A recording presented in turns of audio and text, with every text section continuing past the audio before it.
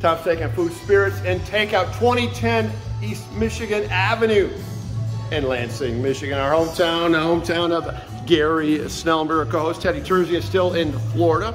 Gonna be back in a couple weeks, and we're here at Pablo's on Michigan Avenue, as I indicated. Long anticipated. Jacqueline, family member. Yes. March 6th, you said it opened. Yes. March Long 6th. anticipation, which Yes. means what, you know, because you've had the one on North Lansing or up in Old Town. Yep. So, what's been the feedback so far?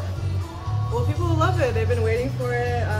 We're just really happy that the community showed out and is showing us a lot of support and love. Yeah, I'm telling you what. I mean, it's deceiving, and when you drive down Michigan Avenue, the frontage, you don't see how deep it is. Look at this bar. Yeah. Gary, what do you think of this place? Oh, it's huge. And you've been a long time consumer up in Old Town at the Pablo's. I've been to Old Town quite a few times. I know you love have. their food. It's authentic Mexican food. Yeah. Very good. And this place is beautiful. First time I've been inside. Yeah, absolutely. So what's your go-to? Got to ask that. Burrito.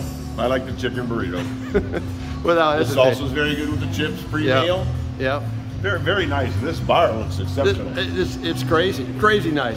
Jacqueline, I, from multiple sources, and I mean multiple, have heard that the margaritas here are to die for. Have you heard that as well from I have heard that as well. What is it about your margaritas? I don't know. You have to come and try them.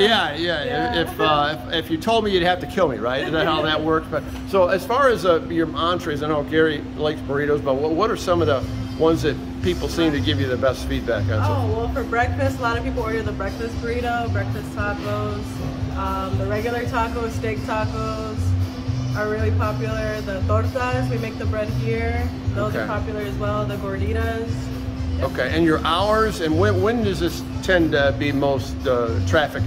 You know, In the mornings, 11 to 1 is lunch, and then dinner 5 to 7 is pretty hectic in here, especially with the new patio too. Oh yeah, I heard about it. I'm gonna pan it out here. I mean, this when the weather gets warm, and it's not too bad today. You got this on the side, absolutely. Well, that'll add to it.